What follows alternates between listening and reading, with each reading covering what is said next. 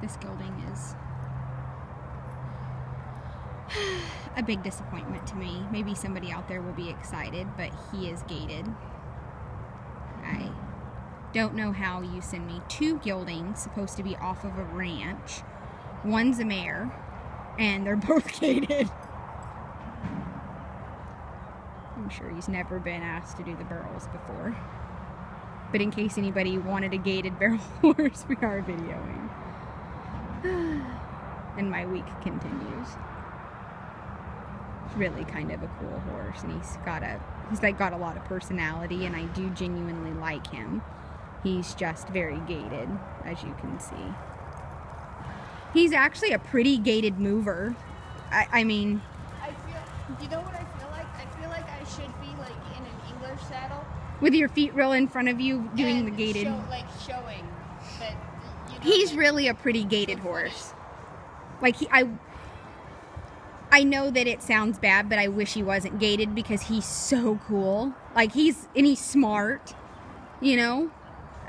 I could take him and work with him for a week and he'd be a lot better as far as. Oh yeah. Oh, I mean, he is so intelligent. He's very, very intelligent, and he's very sweet. I don't know anything about gaited horses. Like, do people even want gaited horses? Both of those horses, it was supposed to be 2 geldings off of a ranch back east, and they were supposed to be like 2 ranch geldings. One's a mare, and they're both gaited. I'm okay. I mean, this beats the kill truck, but I'm gonna have to call him and tell him, like, you priced 2 ranch geldings for me to home for $1,200 each, and it's a mare and a gelding, and they're gaited. Like, I don't want him to go to kill. But I don't get $1,200 at the border for him. That's not that doesn't matter. I mean, he doesn't care what, like, a ranch gelding would have brought that easy, and he told me, go ride him just a little bit. He tells me, oh, these horses are pretty enough that if they don't sell, I'll put them in Clovis. And I'm like, well, I don't think they take gaited horses at Clovis. He's going to be highly disappointed. This gelding has been super, super, super sweet, and Tori and I actually like him. I just don't know anything about gaited horses. I mean, I'm sure somebody out there watching this video is getting excited because they wanted a gaited paint to trail ride or to do. I'm not real sure what these horses do, but I mean, and he does his little thing cool, and he breaks at the pole. Like, he's really kind of cool for a gaited horse. Like, I don't know what to do with my hands. I mean, he breaks at the pole so good, and he's like trying so hard to, like, he's like, check me out, I'm a champion, and I'm broke so good. And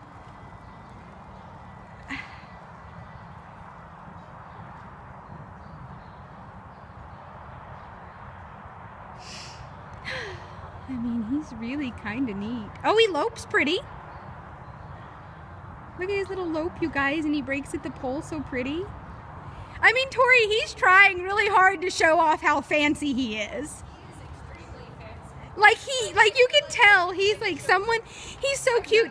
He's like, someone pick me. Look at me, I'm so gorgeously fancy. He feels like he should be in the showroom. Yes, he's trying really hard to show you guys how amazingly fancy he is. He is, we didn't know he was gaited. He was supposed to be a,